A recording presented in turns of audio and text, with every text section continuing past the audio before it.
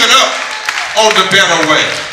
Is there anybody in here that understands that if our values are right and our budgets are just, we can support and pay our teachers?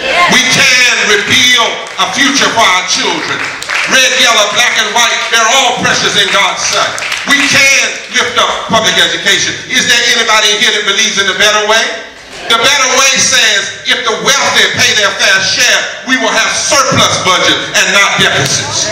The better way says we can pay hard-working people living wage and ensure their basic human dignity to the right to collective bargaining and workers' rights. The better way says that we can use global technology and green economy and the targeted economic infrastructure investment and total access to education to create jobs and to address the realities of poverty. If we see the poor as our neighbors and remember that we are our brothers and sisters' keeper, we don't have to give Wall Street free money and then take food stamps from the poor. There is a better way.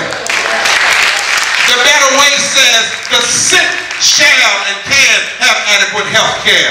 And the better way says it is in fact sick to try to keep sick folk from not having health care. Something got to be wrong with you.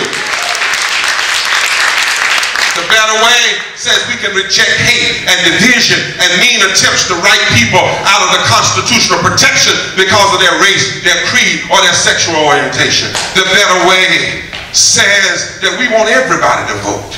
We want full participation in this democracy. We don't need less voting rights. We need more voting rights. The better way says that we can't turn back now. Oh, 50 years after the March on Washington, 50 years after Freedom Summer, it was too hard to get the rights and the progress we have now. It was too hard, yet with a steady beat have not our weary feet come to the places for which our fathers sighed. Too many prayers were prayed to get where we are. Too many lives were sacrificed. Too much blood was shed. Too many tears were cried. Touch your neighbor and say, we can't turn back now. And understand, we win. Say, we win. When we speak up, we win. When we fight back, we win. When we change the political culture, we win. When we cause people to imagine again, we win. When we inspire people to help others and get people to see you don't have to just accept what domination says. You can, in fact, fight back. You don't have to fight back with cussing. You don't have to fight back with Molotov cocktails. You don't have to fight back with knives and guns. You can fight back with truth, because the moral arc of the universe may be long, but it always tends toward justice. So, as I close today, Howard Thurman said, the question for every age is, where do you stand on the side of the disinherited? Gandhi said, first they ignore you, then they ridicule you, then they fight you, then you win. Recently, I told you 941 of us have been arrested. We went in because God said go in. Our legislature is under the leadership of extremists. We went in hoping we could speak to their conscience. Instead of listening, they ordered us arrested. Our arrest sheet says, arrested for singing, praying, and talking loud. That's preaching. But I'm so proud of my arrest record. I don't want it to go down in history that I was quiet when I should have been speaking. Touch your neighbor and say, what about you? And I'm here to tell you, they called us morons. You heard about it. They said we were outsiders. They said we wouldn't make a difference.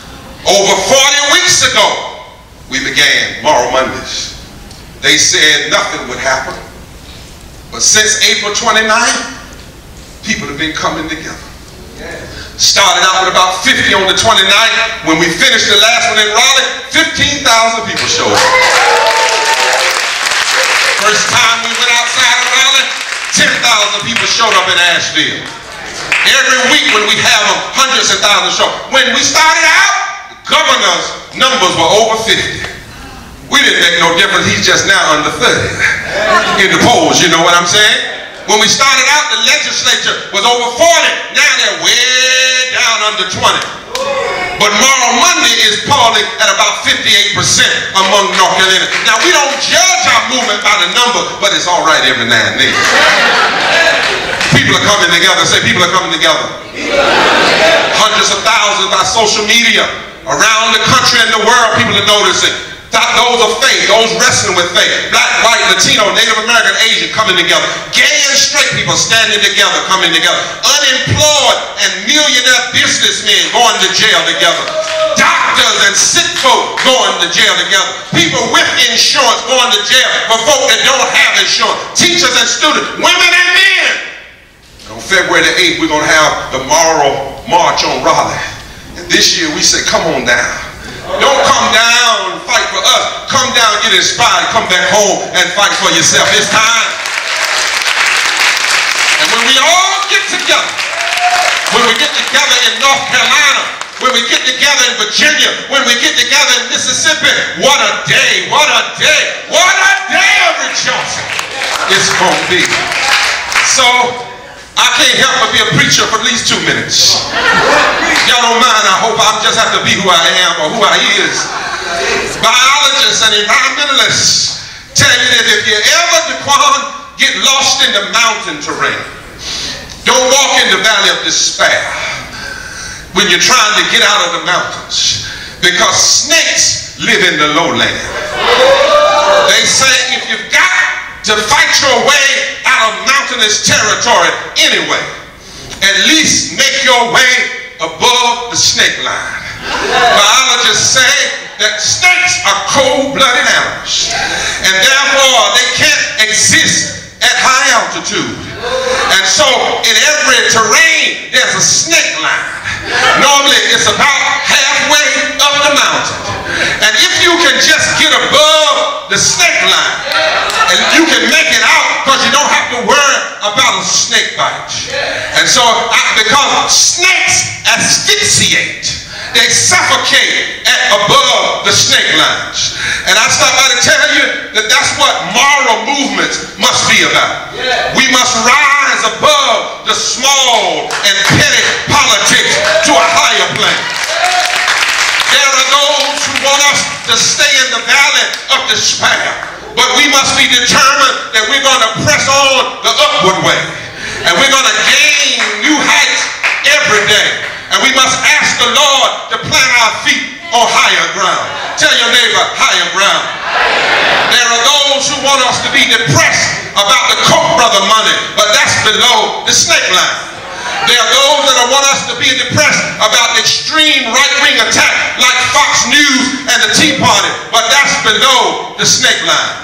They want us to live in desperation because of the attacks on voting rights and the Supreme Court ruling and the lies and the distortion about Medicaid and the Affordable Care Act, but that's above the snake line. Tell your neighbor, it's time to go to higher ground. Frederick Douglass, in the days of slavery, instead of being depressed under the snake line, he planted his feet on higher ground, above the snake line, and slavery asphyxiated. Harriet Tubman, instead of being depressed, she planted her feet on higher ground, above the snake line, and slavery asphyxiated. Elizabeth Candidate Stanton, in the days of denying women the right to vote, planted her feet on higher ground, rose above the snake line. The woman's suffrage movement was born, and unequal voting rights suffered an asphyxiation and died. Rosa Parks, in the days of Jim Crow, refused to be depressed, planted her feet on higher ground, rose above the snake line. Jim Crow suffocated. Mandela went to prison, but he didn't live under the snake line. He rose above the snake line, put his feet on higher ground, and then Mandela went from prisoner to president, because you can live above the snake line. Black and white students 50 years ago refused to be depressed by violence and hatred, so they planted their feet on higher ground, and they rose above the snake line, and they fought at a higher level until the nation had no chance but to pass the Voting Rights Act. And so it is with us. It's time for the North Carolina People's Assembly and the Virginia People's Assembly and any other assembly to plant your feet on higher ground. We must believe we can rise above the snake line. Truth is above the snake line. Justice is above the snake line of injustice. Mercy is above the snake line of meanness. Right is above the snake line of wrong. Hope is above the snake line of despair. Love is above the snake line of hate. God is above the snake line of the devil. We must plant our feet on higher ground. Turn to your neighbor and say, neighbor, let's press on the upward way. Say, neighbor, we must gain new heights. Say, neighbor, let's take this snake to higher ground. Tell your neighbor, say, neighbor, it's organizing time. It's assembly time. It's justice time. Tell your neighbor, come on. Come on. Let's plant our feet on higher ground. Higher ground. Greater is he that is in us than he that's in the world. Higher ground. Let justice roll down like water and righteousness like a mighty stream. Higher ground. Walk by faith and not by sight. Higher ground. Lift every voice and sing till earth and heaven ring. Higher ground. Ain't gonna let nobody turn us around. Higher ground. I've got a feeling everything gonna be all right as long as we plant our movement on higher ground above the snake line. God bless you. Somebody shout, it's movement time. It's organizing time. It's assembly time. Grab your neighbor by the hand and say, neighbor, come go with me to higher ground so we can save the soul of this nation.